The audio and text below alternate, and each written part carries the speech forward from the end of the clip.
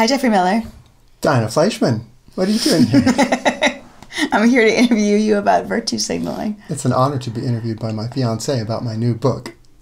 Geoffrey Miller, why are you writing a book about virtue signaling? I think it's important. Virtue signaling is this phrase that gets tossed around a lot on social media and political discussions, and I think a lot of people, use it as a term of derogation against their political enemies. Like, you're just virtue signaling. But I think there's a lot more to it. I think there's a deeper backstory to virtue signaling in terms of human evolution and the social and sexual functions of virtue signaling. And I think it's just a really crucial but misunderstood part of human political and religious life and of culture in general. Cool. So just to kind of get us started, not everybody knows. I mean, people see other people derogate people with virtue signaling, although you would never derogate anybody by saying they were virtue signaling. I do. I have been known to do that on Twitter. No. Even I sometimes use it to mean you're just virtue signaling. It's cheap talk. It's hypocrisy. Yeah. So we'll get into the difference in that in a second. But first of all, talk about what is signaling. Obviously, that's a huge topic. But what is signaling? Signaling is just whenever any organism or group or company or nation sends any signals to somebody else or some other group to show off some kind of traits, right? So a prey animal being chased by a predator might show off, I'm really fast, I'm capable, I'm healthy, I'm not even worth chasing, right? Or an animal that's trying to attract a mate might send courtship signals or sexual ornaments to impress the potential mate and say, I'm healthy, I'm fit, I have good genes, I'm worth mating with.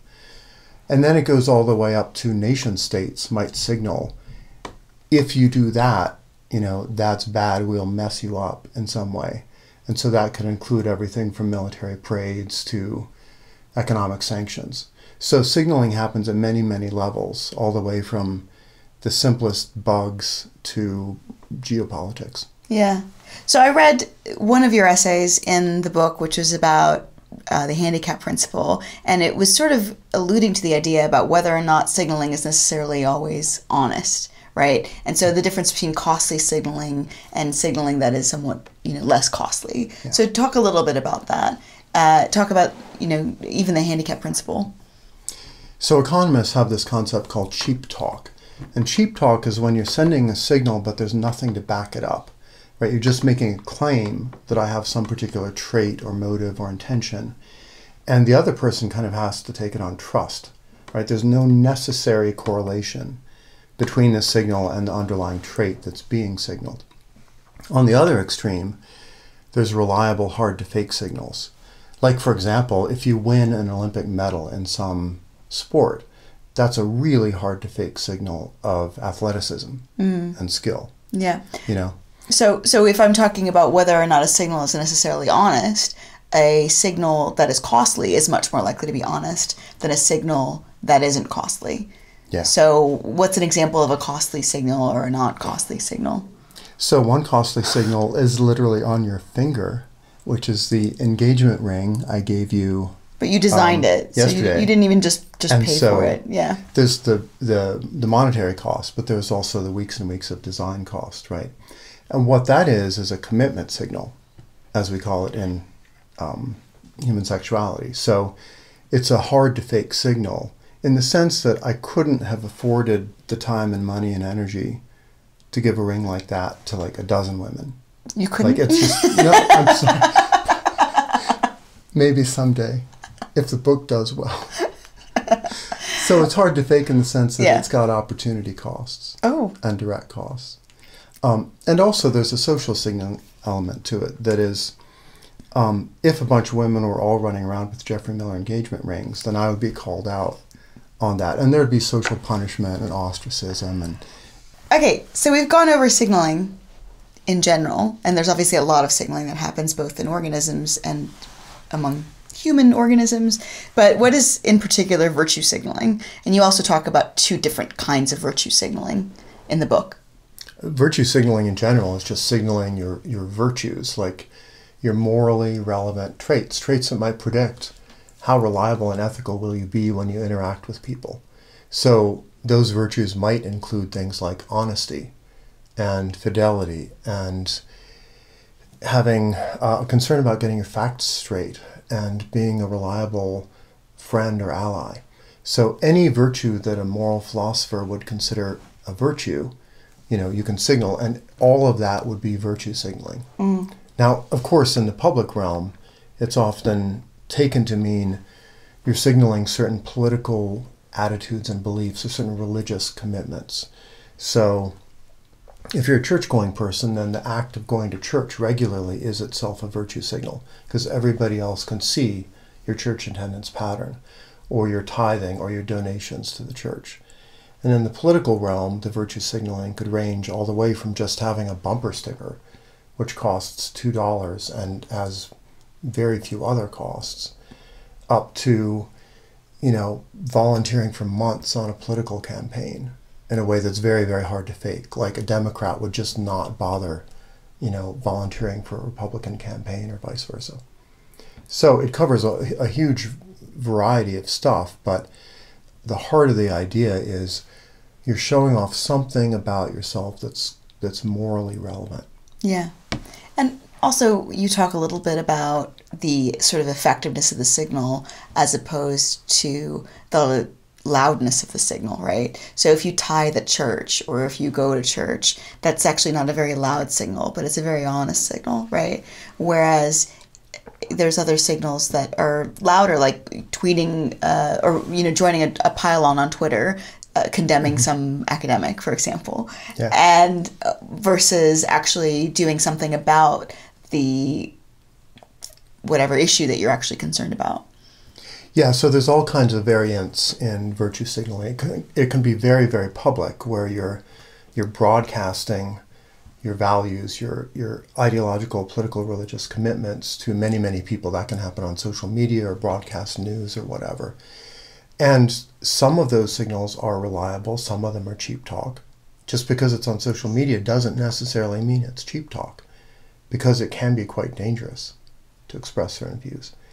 And then you can have extremely private signals just within couples or within families that can also be very reliable virtue signals, and that nobody else necessarily hears about, outside a bedroom or outside a house.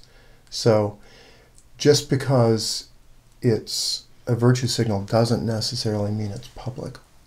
Okay. I could give you an example, actually. I just thought of one. I knew this woman and her husband every night would turn on an electric blanket in the bed, so that hour before she got to bed. And that took, obviously, some memory and some consideration. And that was a signal to her of his virtue of commitment. Yeah, so that's romantic proof, and that's it's hard to fake, because it's hard for a lot of guys to remember to do that regularly. So how does virtue signaling relate to the other kinds of signaling that people do? Well, I think it is useful to highlight that there's a lot of signaling going on besides virtue signaling. So you can do general fitness signaling, which is when any animal shows off its good health, its energy level, its competence to any other animal. And that could be non-human, it could be within human groups or families. There can be intelligence signaling, where you're showing off you're smart and you know things. And that's what a lot of people spend time doing in academia, right? Intelligence signaling. And then there's signaling particular personality traits, like I'm extroverted, look at me, woohoo, I'm at a party. Or signaling openness, right? We watch Ink Master a lot, the reality TV show about tattoos. Yeah. And I think tattoos are often reliable signals of openness. Yeah, absolutely. So all kinds of signaling, virtue signaling is just a part of it. And where did the idea of virtue signaling actually come from? Like, who coined the term? Where did it? Because you give a couple of different sources in the book as to where it might have come from. I think all the way back to Aristotle, where he talked about virtue ethics and the idea that the heart of morality is the stable virtues that people cultivate in terms of how they interact with other people and with the broader society. I think Aristotle himself knew people show off those virtues, and that's okay, right? He saw virtue signaling as, I think, a positive thing. And then you get into the sort of modern discussion about it. I think the actual phrase virtue signaling per se, I didn't invent it. I thought about it, but I didn't invent the signal. Yeah. The phrase which I had. I think it goes back to about 2013 with the rationalist blog called Less Wrong. Yep. I'm not sure exactly who coined the term, but the rationalist community and the effective altruist community have been using the term at least for the last, 5 or 7 years. But the concept, you think, has been around? I think the concept has been around for much longer. Ever since people understood that like some people are hypocrites and some people show off. Mm-hmm. I'm sure that in the Middle Ages, when wealthy donors were giving money to build cathedrals and demanding that, okay, the cathedral should include my name or I should be represented in the stained glass, that everybody around them knew that was a kind of virtue signaling, even if they didn't have words for it. So how did you get interested in virtue signaling in particular? The first essay in the book, called Political Peacocks, actually has the kind of origin story of my interest in this stuff. And it goes back to college, where I saw some sustained political protests against apartheid at Columbia University in the 80s. And I was just fascinated that these protests all had a certain structure that made them, partly effective as protests to achieve the stated aim of trying to get the university to divest from companies that do business in South Africa, right? So that you could undermine apartheid economically. Mm. But also the protests had this structure of great place to meet friends, to meet like-minded people, and to meet potential mates. Mm-hmm. And a lot of people actually found boyfriends and girlfriends at the protests. So I thought, there's something interesting about kind of public political activity where you're showing off, I care so much about people far away I've never met. And you can take like a cynical view of that you're only doing it to make friends and meet potential mates. Or you can take a more neutral view and go, in a way that's kind of cool because it does motivate political action and passions and changing things. Sometimes in the service of the greater good, sometimes in totally counterproductive, stupid ways. Yeah. But the psychology of it was what really gripped me. I think that having a cynical view isn't necessarily to say that there is nothing moral about human beings, right? Obviously, people do things when it's easier to do things, and that's one central idea in effective animal advocacy, that when it's easier to not eat meat or when it's cheaper to eat cellular or clean meat, then that's when people are going to be much more moral because it's easier to do and because there's some incentive for them to do it. Yeah. So what do the left and right differentially virtue signal about? Who do you think that one, versus the left or the right? I mean, they're hard to define directly, but do you think that one virtue signals more than the other? Well, as a libertarian centrist, of course, I think both sides virtue signal a lot, but so do I. Everybody virtue signals much more than they realize all the time. That's one of the key themes in the book, is this is not just something that the other side does. This is something everybody does. So I think typically what you see is, and Jonathan Haidt has talked about this a lot in his book, The Righteous Mind, the left tends to care a lot about reducing harm to people and about fairness, right? So kindness and fairness. A lot of what the left cares about boils down to ways of showing I have empathy for others who are not directly allied with me in other countries, in other genders, in other social classes. Well, even things like the environment is a way of signaling your allegiance with wild animals or with an abstract concept or an abstract beauty of the environment as such, right? Yeah, I care about the polar bears and the harp seals and all and future generations, blah, blah, blah. And I think the right also cares about those things, but they also care about other things like loyalty and patriotism and traditionalism and respect for hierarchy and kind of moral purity. So I think often on the right you get a kind of overlap between religious virtue signaling and political virtue signaling in a way that, the left tends to be more atheist or pagan or they worship the state rather than God. Geoffrey. Well, they kind of do, let's be honest. Like, state, give me things, Please forgive my college. You're really working hard to undo the stereotype that you have on Twitter. Good. Point is, and then conservative. Well, everybody claims they care about freedom, but different kinds of freedom. Absolutely, yeah. Right? Freedom to own guns versus freedom to have polyamorous relationships. Yeah. For example. I love both. But so I think the mistake is for people on the right to say, oh, only the people on the left virtue signal, or vice versa. I think it's just a human instinct, and it just plays out in different ways. I don't know. I think that the right is more often accusing the left of doing virtue signaling, and I certainly think that the kind of left has called out the right for saying, you're in my prayers. Like, that's a form of cheap talk. Mm-hmm.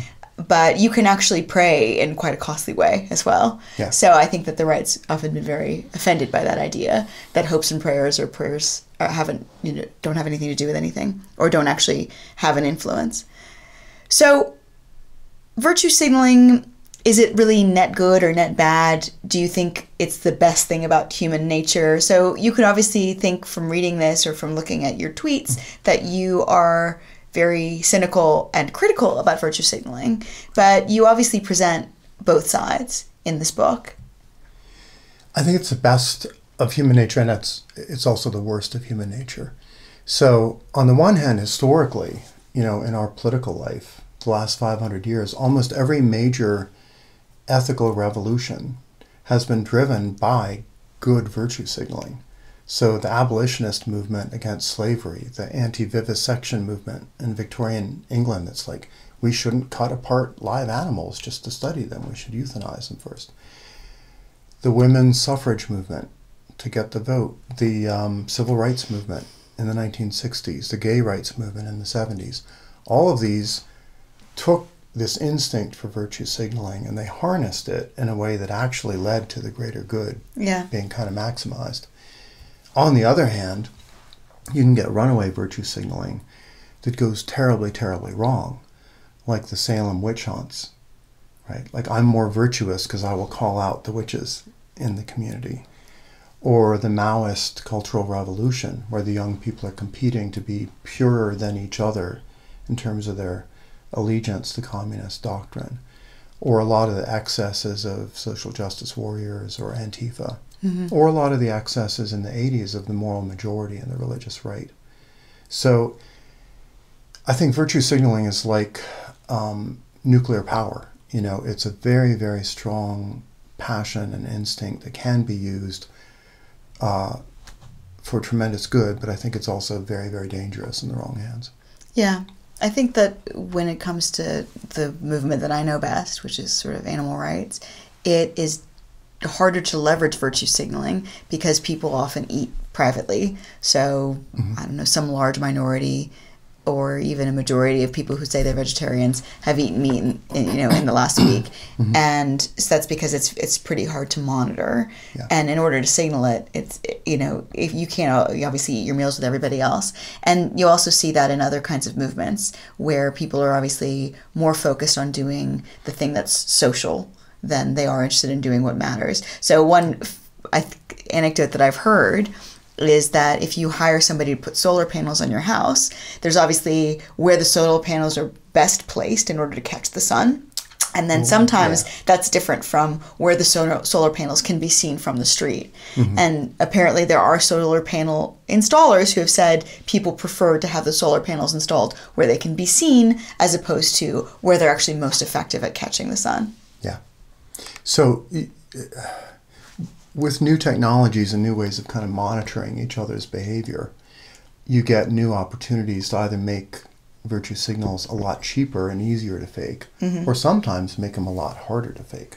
Yeah. And I think the challenge for any particular social movement or political cause is, in some ways, like, you want to make a low barrier to entry. You want to make it easy for people to kind of join the cause without a lot of cost, so that they can kind of start their newbie virtue signaling in kind of an easy way that's relatively painless. But then you want to provide a ladder of increasingly costly, reliable virtue signals. So in the effective altruism movement, for example, that we're involved in, you can take the giving what you can pledge that says, I will give 10% of my income this year and every year to some effective altruism cause. And then you can kind of talk about that. In one way, it's kind of cheap because you could lie about it. Yes. You could say, I've taken the giving what you can pledge, and I don't actually do it.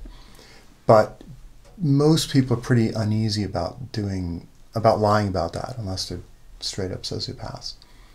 And in another way, it's a very costly signal if you actually do it, because that's even above the level of tithing expected by the Mormon Church. Yeah, and religious groups have a certain discomfort with loudly advertising that you tithe or how much money you give to the church, because they want the signal to be not as socially advantageous as it is honest, right? And obviously we are doing a very costly and honest signal for our audience, because we're sitting here in this desert valley doing a talk about virtue signaling. The sun is beating down. It is on incredibly our heads. warm here. Scorpions are attacking us. It's really uncomfortable, and you only have half a glass of that iced tea left. How does virtue signaling relate to virtue ethics and moral philosophy? So these different branches of moral philosophy that have a different view, like both descriptively and prescriptively, about what ethics is and how it works. So you've got your deontology, like Immanuel Kant, that says certain things are just right or wrong intrinsically, and you have to obey those moral rules regardless of the cost, right? For example, you catch some terrorist and they know where there's a ticking bomb. Well, a typical deontologist would say you can't pressure them, you can't torture them, even if it would save 10 million lives. Yeah. Right? And then there's utilitarians who say the greatest happiness for the greatest number, you have to calculate costs and benefits. And the right answer in ethical dilemmas is whatever brings the most benefit to people and other sentient beings like animals. So they might be willing to torture the terrorist. Yeah. The third stream is virtue ethics, where it's about not how do you judge particular moral dilemmas that are like one-shot decisions, but rather what virtues and traits and values do you cultivate in your life over time, in terms of how you actually interact with the people close to you, your friends, your mates, your family, and the broader society. So virtue ethics is more focused on the content of character and not just short-term decision-making. So you talk a lot about kind of how virtue signaling, obviously we know that signaling evolved in non-human animals. We talked about honest signaling. We talked about costly signaling, about how costly signaling is more likely to be honest. But how did virtue signaling evolve? And here you can talk about kind of the social reasons why, but also sexual, which overlaps quite a lot. Yeah, so I think the mating context is particularly fun and important to look at here, because when prehistoric people were choosing their sexual partners, they're trying to figure out not just who is sexy, but evolution cares a lot about, are you going to be a good partner in the long term? Are you going to be a good parent to potential offspring? Because there's no point in having a bunch of sex in prehistory if you don't have babies. Yeah. Evolution cares about the babies. So what you want to do is see, how does this person respond when they're irritated, hungry, under stress? Are they going to be a reliable, caring partner? Do they have a propensity to take care of cute, young, vulnerable things, whether they're small humans like kids or little animals or even symbolic figures? So you want to pay attention to their kind of empathy as a virtue and assess it and even actively test it. There's also in courtship some kind of eliciting of parental cues. You know, people make fun of baby talk a lot, but obviously people play off each other in a kind of parental and childlike role in relationships. And you see this in dolphins as well. Like dolphins will be engaging in courtship and one swims like a mother and the other one will swim alongside like a calf. So there is some kind of play along those lines that also happens, which is, I think, testing about parental virtue, you could call it, right? Yeah. And the virtues don't all have to be these classical Aristotelian virtues that are put up on a pedestal. Like playfulness can be a virtue. It's a really important virtue if you're raising kids together. And what's another virtue? Just reliability and predictability. This is very important to you, apparently.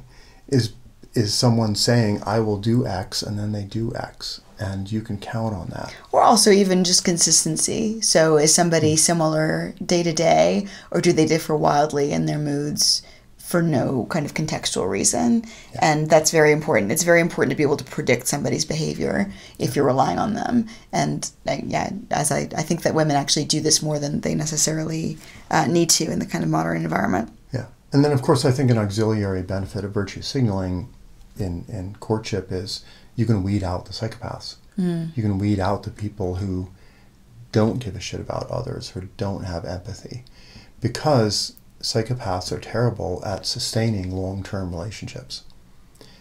They might be very, very good on the first date, but their weaknesses in empathy and perspective taking quickly become apparent in relationships. Yeah, but they're very compelling at first, and then if you yield to them too quickly, then that's the kind of problem that you might have.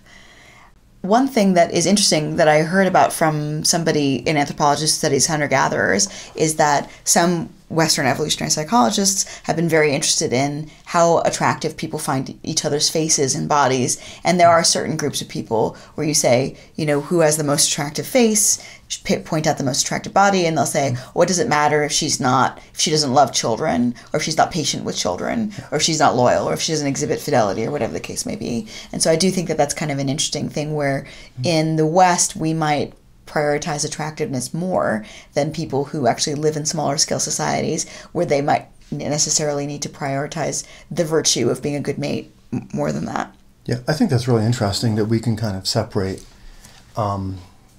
facial or bodily attractiveness from moral virtue in a modern consumerist entertainment society, right? You can go, that actor or actress is really hot, they have a shitty personality, but they're still really hot. Yeah.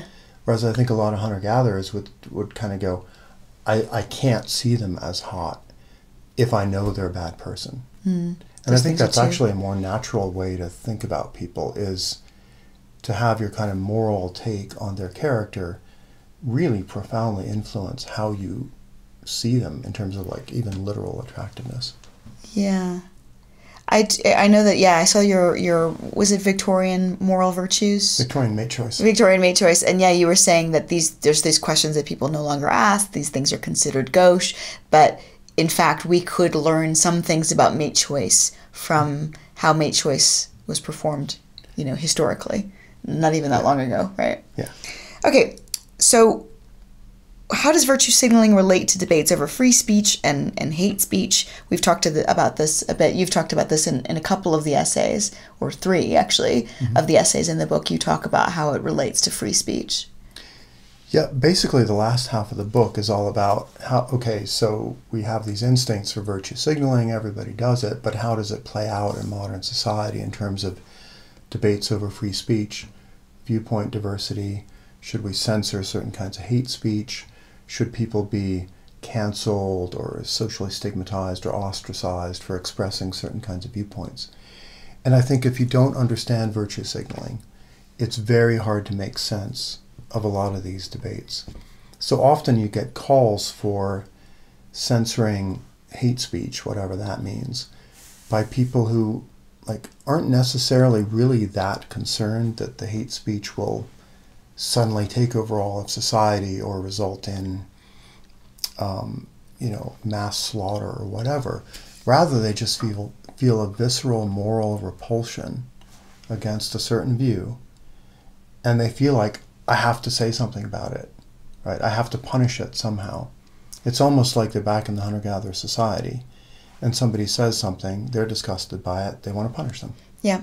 And then you scale that up to social media, and you get cancel culture and hate speech, censorship, and all of that. Yeah, so I think when people are trying to rationalize wanting to censor somebody in particular, they'll say this person is eliciting aggressive behavior in other people, or they're causing people to become racist or sexist. So these are the kinds of things that people say. And as we know, because social science isn't really very scientific in many ways, we actually don't know to what degree these people are actually influential and what kind of harm they're causing. So if you kind of level the criticism at somebody, you're virtue signaling, you're trying to cancel this person, you're engineering a pile-on of this person. They'll say, no, it's really important that X person, I won't name anybody in particular because the example will be called out, but X person is in some way censored or they can't speak to people because they have a huge impact on men or young men or potential terrorists or whatever the case may be, when we actually don't know for sure. And it's unclear really how much influence many of these people have that are called to be sort of canceled. Yeah, I think this is overlap between signaling your moral virtue and signaling your moral disgust at something you don't agree with. Yeah. And the weird thing in social media, particularly Twitter, is the kind of sort of sick fetishistic delight that people take in finding something that they can signal about. Like, oh my God, this is a really outrageous comment. I'm going to retweet it with comment disavowing it, or mocking it, or trying to get other people to pile on to the original tweet and sort of cancel it. And I think if you don't understand the social dynamics of virtue signaling and also how moral disgust works, it's really hard to recognize what's going on, or to fight it, or to avoid suffering at the hands of people doing even that. obviously people who understand that, like, you know, I've been guilty of doing virtue signaling things on Twitter. You have been. I think Sarah Hayter did a really good tweet. It was a few months back that I retweeted it, basically with guidelines. I think anytime somebody's screenshotting somebody, obviously they're trying to do something to that extent because they're calling somebody out in a way that that person won't necessarily be happy with. Obviously, there are people who just don't like to be called out, even if they have done something wrong. So there's just competitive virtue signaling on both aspects. And some of it's honest, but Twitter, almost by definition, it's not going to be honest because it's very cheap to send a tweet or to start a dog pile. Okay, so how does virtue signaling relate to neurodiversity and cultural diversity? Also two essays that you included that originally were featured in Quillette. Yeah, so those two essays were really trying to understand how can people kind of outside mainstream culture understand the virtue signaling games that people are playing within mainstream culture? Because if you don't understand that, it's very easy to get in trouble. For example, there's a lot of neurodiversity in terms of how well people understand other people.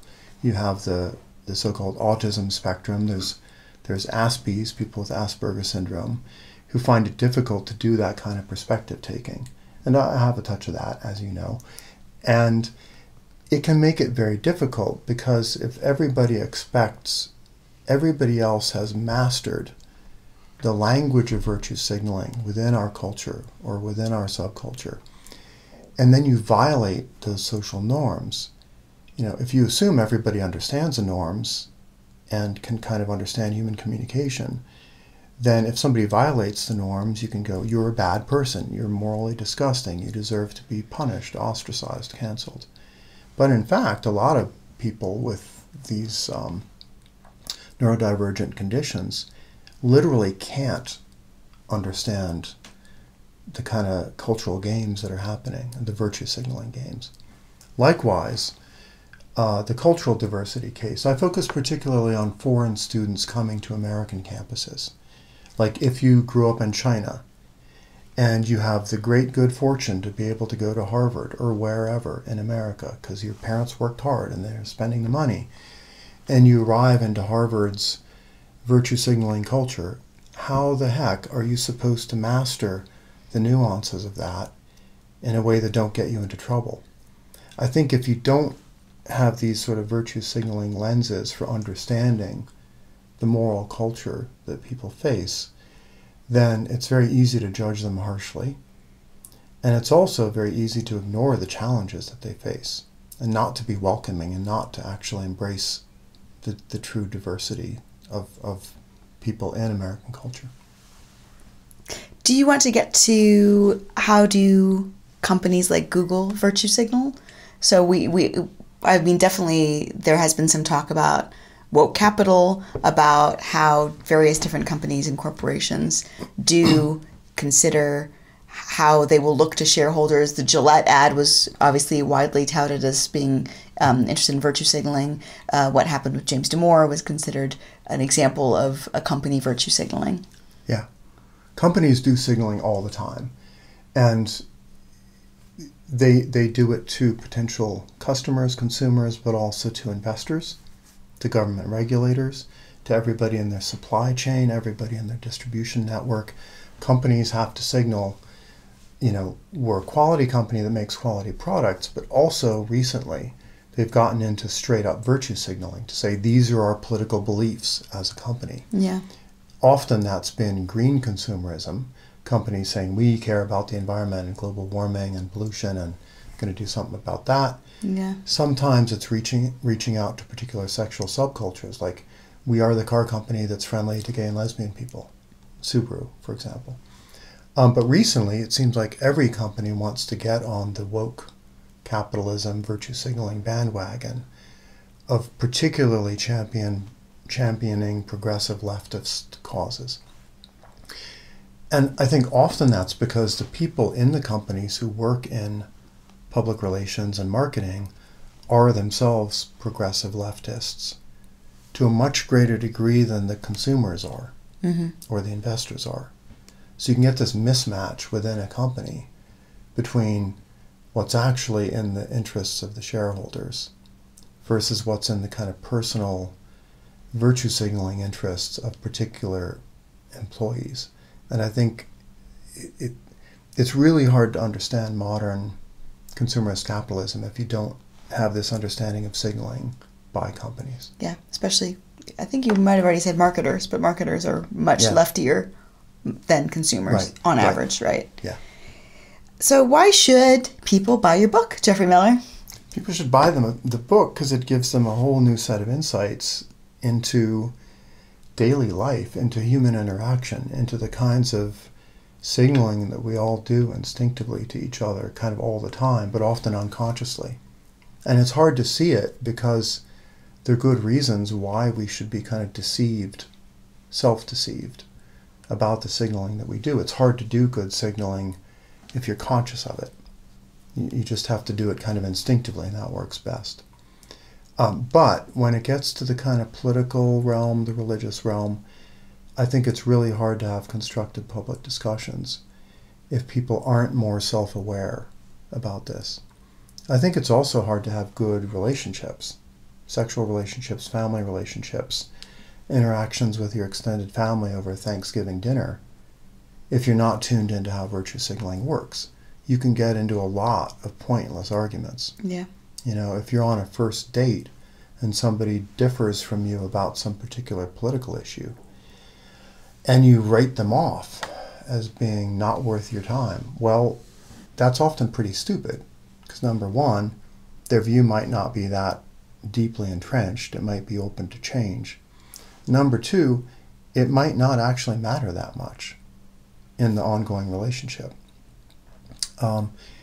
Like my parents don't agree on a lot of political issues, but they understood very early on that you can have a very happy, successful marriage and raise kids together and have a good family without having to agree about everything. The other reason people should buy the book is it's pretty cheap, it's short, it's fun to read, it's very accessible. You don't need to understand science, economics, signaling theory to get through it. And I think it's really politically relevant in this moment, especially in the run-up to the 2020 election. Yeah. So I think it can save people a lot of tension and heartbreak and difficulty, particularly in social media, but also just in these personal discussions with friends and family. If they kind of get this new point of view that lets them understand their own signaling behavior better and also cuts other people a bit more slack for their signaling behavior. Yeah, I think especially with social media that virtue signaling has become even more important because there are far more ways now to signal your virtues, and it's actually more difficult if you don't know people in person in order to evaluate whether those virtues actually exist.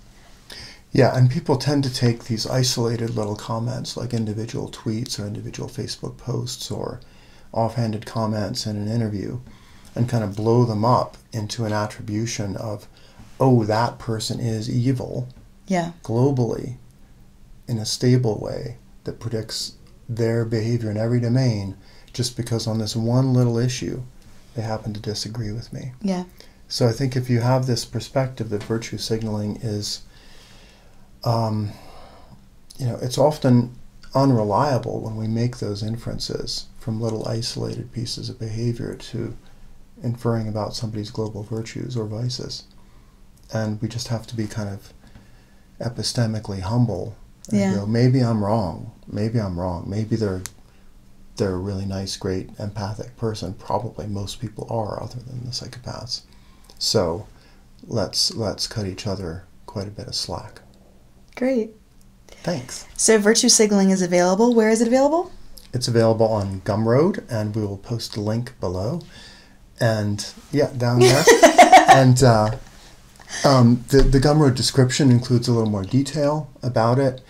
And eventually I might release it as well on Amazon in a kind of traditional Kindle format. Okay. We'll see. How much is it, Geoffrey? It's $7.49, and it's about like 30,000 words. It's about 80 to 120 pages, depending on how your e-reader works. Yeah. Thank you. Thanks.